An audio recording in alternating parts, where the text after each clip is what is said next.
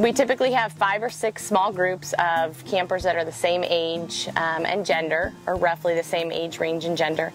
And those groups throughout the day, rather than going, you know, a specific group having to go to art and then having to transfer over to this, almost throughout the whole day they're given choices so that they have control over things that they prefer to do. So that you know a kiddo is going because that's something that he wants to do, thus decreasing, you know, experiencing something that they would rather not be doing. And something else that's great about doing that is that, say they choose to participate in chess, they're going to meet others that enjoy that as well. So we're really hoping that they'll make connections through the week through those choices.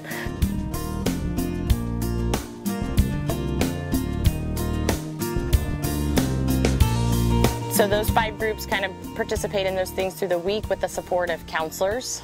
And our ratio, like this year we have about 10 campers per cabin, 7 of which have an autism spectrum disorder, and at least 3 that are peer models.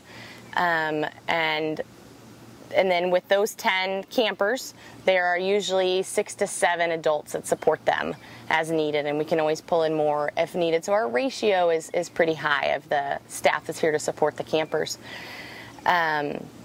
And then in addition to those volunteers that are here, and all of the staff that are here during the whole week are here voluntarily. In addition to that, we have activity facilitators that come, some for the whole time, some for just a portion, and facilitate specific activities.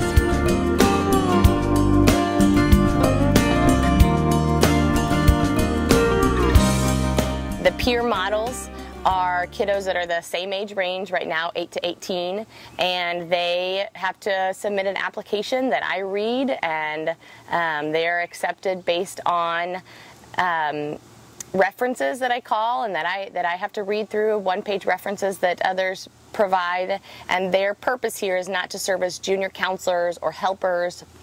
They're not treated any differently than the campers that we have here that have an autism spectrum disorder. They're here to be role models, social and behavioral positive role models for the kiddos that we have here, because we really believe in the power of peer models and how much they can influence the campers. My brother comes out almost every year to volunteer at fishing, and he said that's one of the things he loves most, is that he can never tell, you know, which kid is a kiddo that's there that has special needs and those that aren't. He's like, and that's the way it should be, you know, that we see them all the same.